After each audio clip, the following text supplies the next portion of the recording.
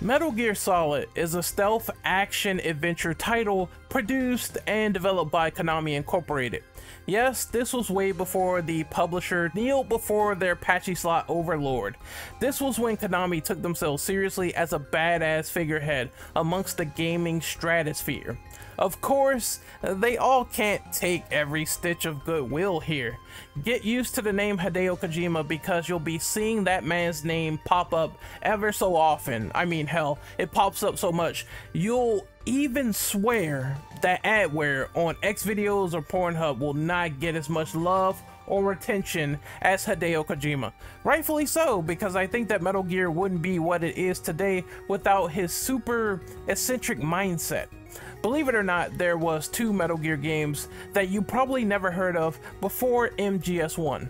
Metal Gear and Metal Gear 2 Solid Snake was crafted on the MSX. For what it's worth, I was able to play these titles from a revised version of Metal Gear Solid 3 called Metal Gear Solid 3 Subsistence.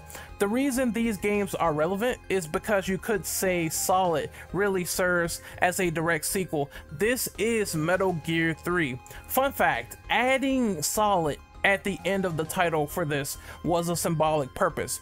The word Solid really stands for 3D, which represented a new graphical leap. Solid formulates revised gameplay in a totally new space for the original PlayStation. It represents the name of our flagship hero as well. Solid Snake. There were many development hurdles in crafting this iteration. It was even going to be on the 3DO at one point, according to my research. One prominent addition for this venture was Kojima's top draft pick on an artist. That artist's name is Yoji Shinkawa. Shinkawa was the lead artist on the project who had a very particular taste on character appearance within this game. It's a very clear mecha-inspired and gritty influence that was applied to this dark industrial complex of Shadow Moses. The director himself needed that accuracy and realism to be polished to a mere sheen, even stating that if the player isn't tricked into believing this world isn't real, then there's no point in making the game. Before diving into plot, I wanted to give an easy recap so you aren't lost on Kojima's mass complexity. Solid Snake is a legendary soldier, fought in many wars, was a Green Beret, etc. He's sort of like a super secret agent who utilizes tactical levels of espionage. That means that he's quiet as a mouse and he still gets the job done on routine warfare. Snake's first real infiltration gig was given to him by a CEO known as Big Boss. This was called Operation Intrude N313 with a goal that involved finding a POW known as Gray Fox. During the finale of Metal Gear, we realized that Big Boss betrayed Snake, revealing himself as the leader behind this whole affair, this whole complex called Outer Heaven. Big Boss is defeated, leading to another event years later. Dr. Kiel Marv is kidnapped after creating some groundbreaking research. Dr. Kiel Marv was responsible for a new genetically modified oil-producing microbe known as Oryx. Since during the events of Metal Gear 2 Solid Snake, the market of oil took a hit in the Metal Gear universe during this time, and it only spelled disaster for greedy, warring countries across the entire planet. Thus, Marv was taken to Zanzibar land so Oryx could fuel the powers that be. It's a big series of events that happen on Zanzibar land, but 2 critical situations happen that are needed for understanding. The first is Gray Fox supposedly perishing in a minefield against Snake. The second one involves the supposed death of Big Boss after Snake jury rigs a spray bottle and some fire together. Burn, baby, burn. The story of Metal Gear Solid takes place 6 years after the fall of Zanzibar land from Metal Gear 2 Solid Snake. Snake has retired from being a soldier, settling for a normal life as a dog sled musher. However, Colonel Campbell presents a new problem, a new case for our boy instead. He shows Snake a picture of a new terrorist sect under the previous code name of his former unit, Foxhound. What makes things even weirder is that this terrorist outfit is being led by a man called Liquid Snake. Liquid Snake almost looks exactly like a near identical splitting image of Solid Snake, which will come into the fray later, but Liquid has blonde hair, so let's keep it distinct and on the down low.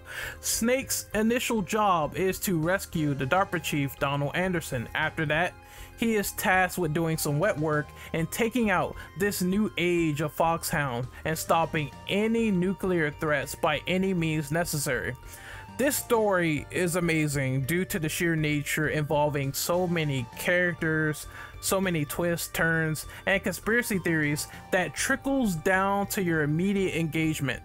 It doesn't help that this game is also aided by some masterful cinematography and unforgettable tension. I can't tell you how intricate, emotional, and downright thought-provoking some of these scenes were after spending so much time with these cutscenes.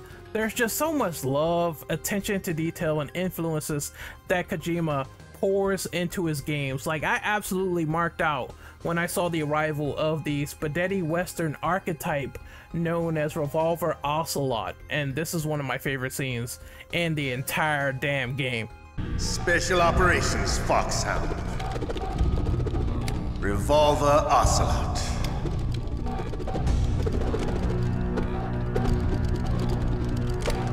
I've been waiting for you, Solid Snake. Now we'll see if the man can live up to the legend. This is the greatest handgun ever made. The Colt Single Action Army. 6 bullets, more than enough to kill anything that moves. Now I'll show you why they call me Revolver.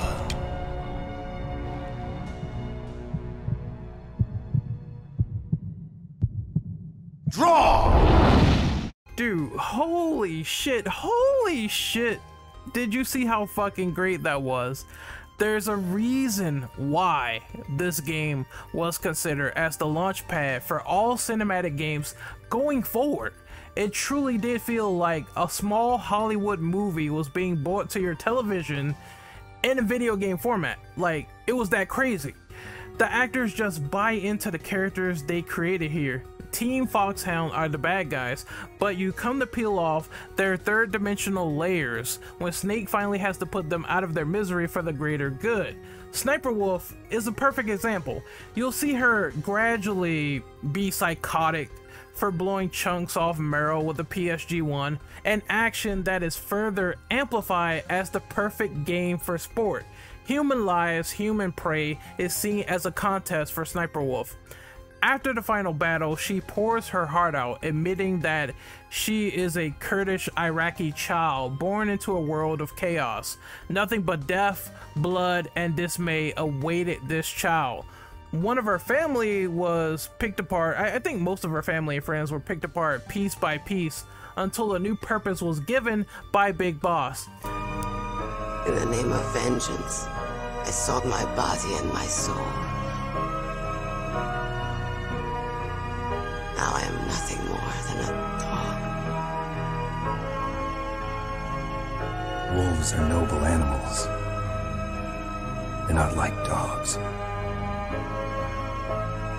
In Yupik, the word for wolf is Keglenek, and the Aluts revere them as honorable cousins. They call mercenaries like us dogs of war. It's true, we're all for sale at some price or another, but you're different. Untamed, solitary. You're no dog. You're a wolf. Who are you?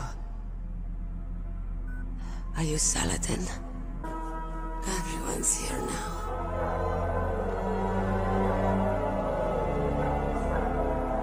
Okay, hero. Set me free.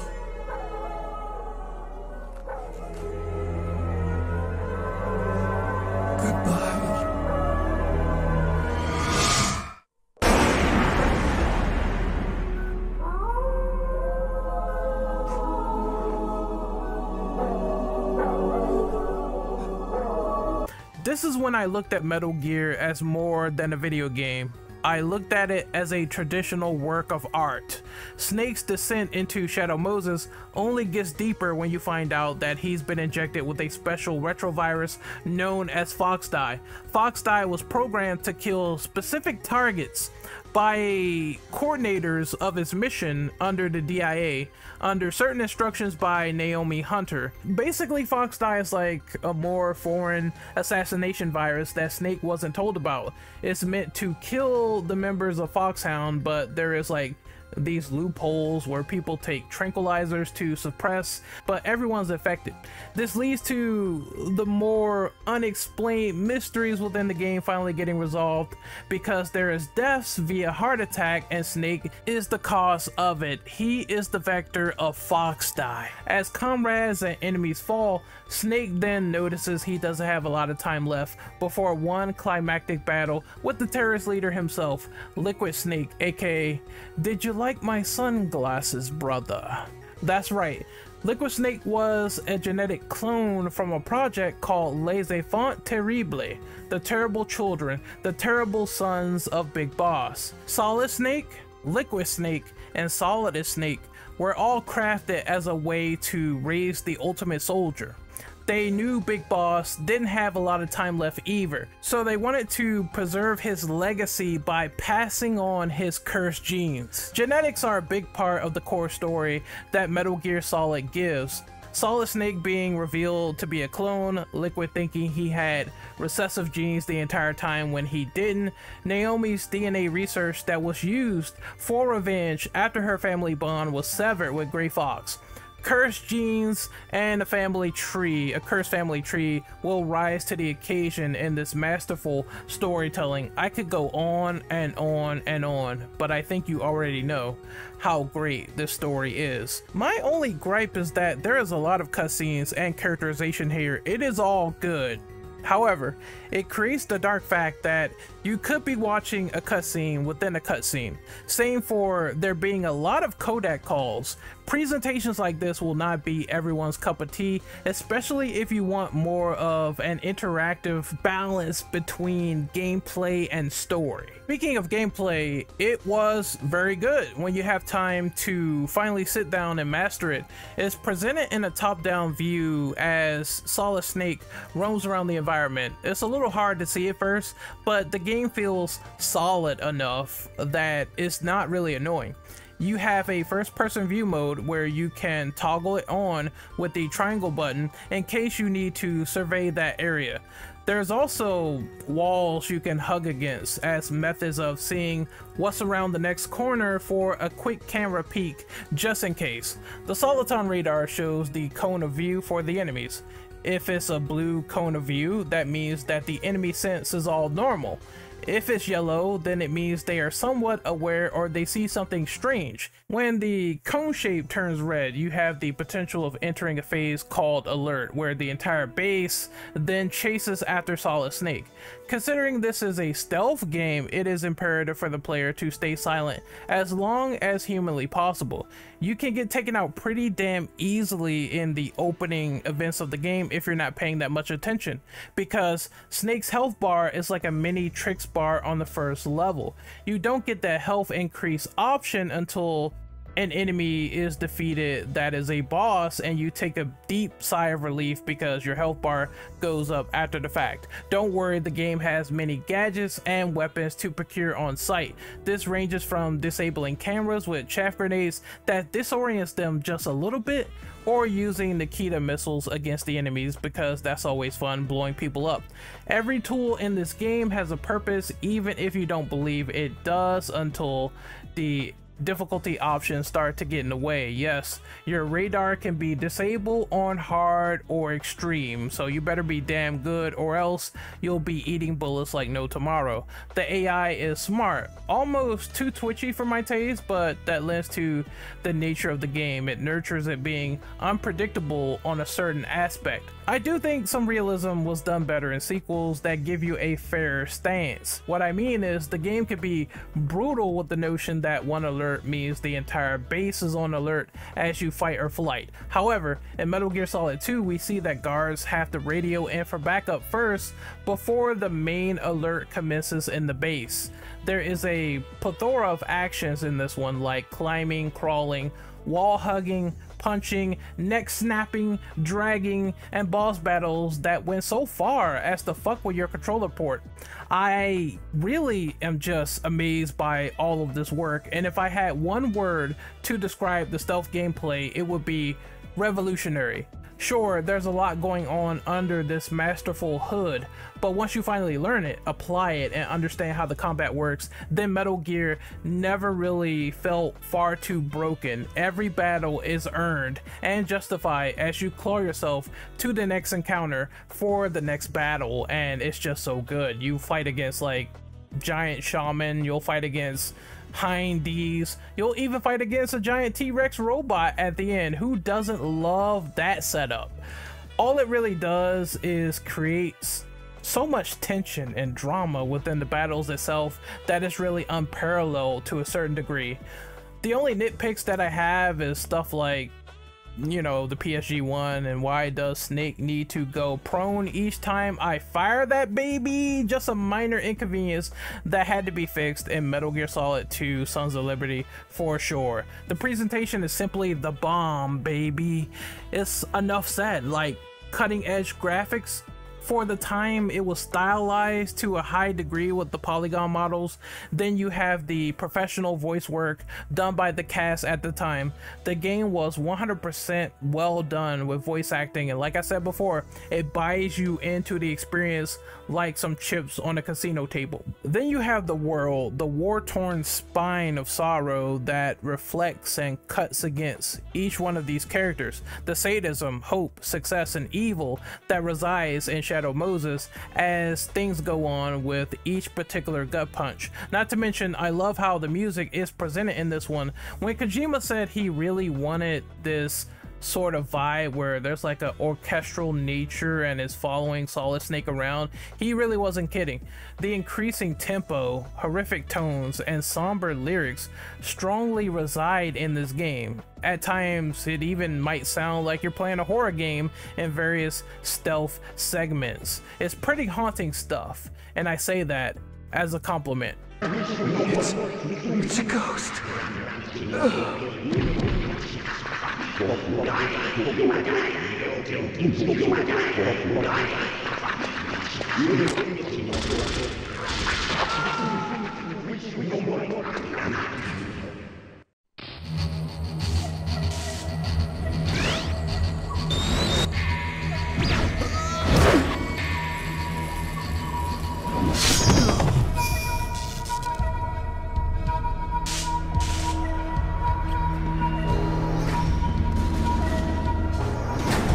The only thing I wish for is that with all this realism, I wish they tried moving mouths for the characters in the cutscene, although I digress, that could be due to limitations. So the codec calls are as good as it gets. The controls are pretty easy getting back into after all this time.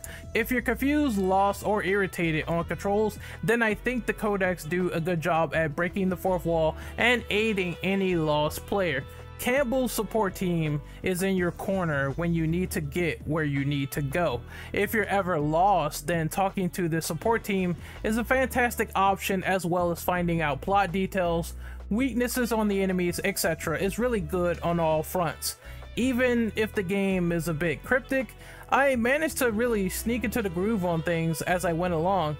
It's just a bit strange that running and shooting is mapped to X and circle respectively. Overall, Metal Gear Solid is a refined masterpiece that put a bigger, bolder stamp on stealth action. It proved that the genre was ripe for the taking after Hideo Kojima brought it to a mainstream level. With superb story, gameplay, action, and dialogue, it's very easy to see that this game set a new standard. You're looking at about a 9 to 6 hour campaign.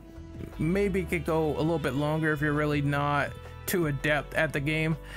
And if you really listen out for everything, it could be even longer. MGS is a game meant for replay value, so harder challenges will await if you're up for the adversity that the game will offer.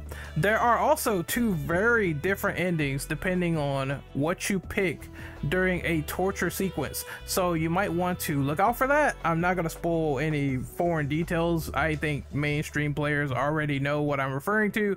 Either way, you'll end up with stealth camo or infinite ammo as a result. Can't be seen or shoot your way out. What will you prefer? The choice will warrant what you choose to raise the ultimate soldier.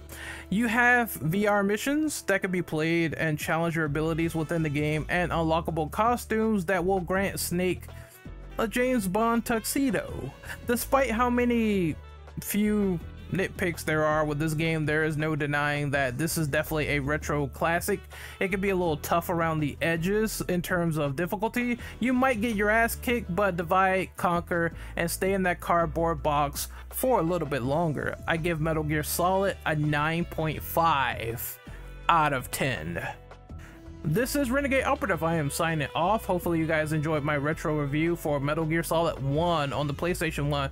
Tell me what are your fond memories in the comment section below, and we will get right into it. Remember to like the video, share, and subscribe. It really helps me out at the end of the day, and I appreciate you once again for being here. I'm signing out. See you guys later. Don't scorch yourself too hard under the sun, otherwise I might have to repeat Metal Gear Solid 1 lines to you and say that takes care of the cremation.